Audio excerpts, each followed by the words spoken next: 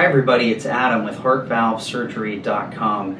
Today we're at the Heart Valve Summit in Chicago, Illinois, and I'm thrilled to be joined by Dr. Bob Bonow, who is a professor of cardiology and a past president of the American Heart Association. Bob, nice to have you here. Thank you, Adam. Happy to be here. So as you may know, we're answering questions that were posted up at Heart Valve Surgery, and Dr. Bonow, we got a question from Kim.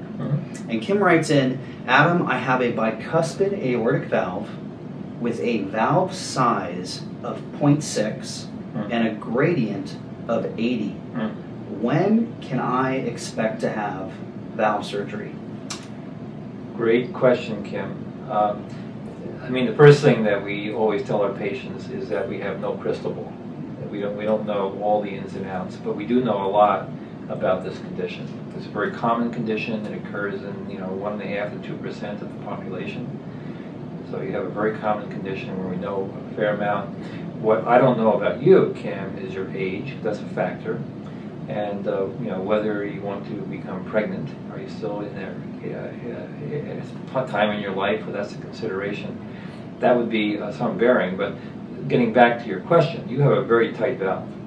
Assuming this has been assessed very, very carefully and adequately and correctly. If that's the case, you fit into a group of patients where there's a very high likelihood that you will need to have surgery over the next couple of years.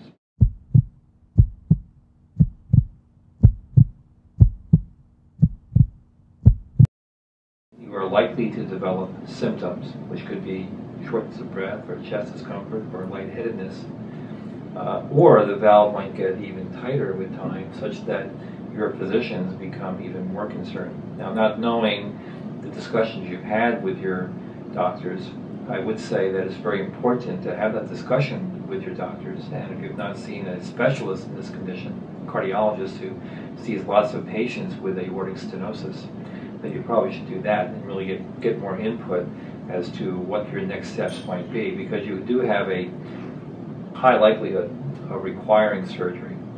And you want to be in the hands of a group of people who know exactly the right things to do, and if you do need surgery, the right surgeons to send you to, so that you can have this surgery performed in a center where there's very low risk and a very good outcome.